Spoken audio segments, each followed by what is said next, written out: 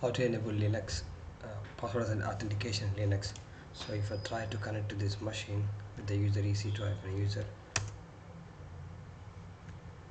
so it's gonna refuse the connection because I didn't enable password authentication in that machine. So I already connected to that machine with the key earlier, so we just need to edit this sshd configuration file, then check for password / and capital P, password authentication, enter.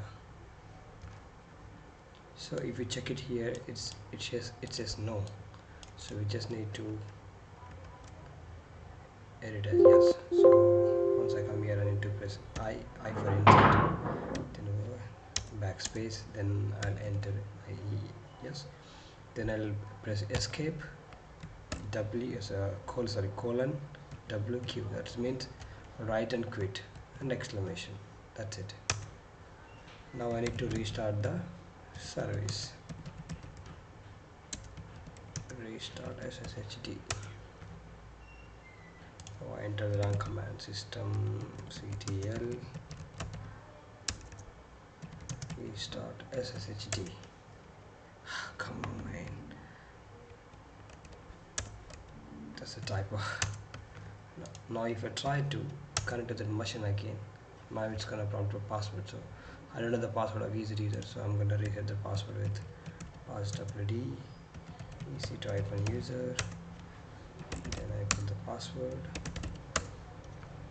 Now if I enter the password here, see, now I'm able to connect.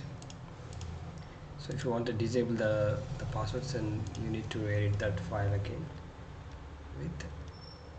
you need to replace that password authentication.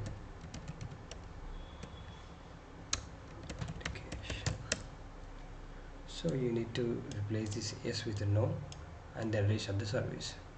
That's it. Thank you.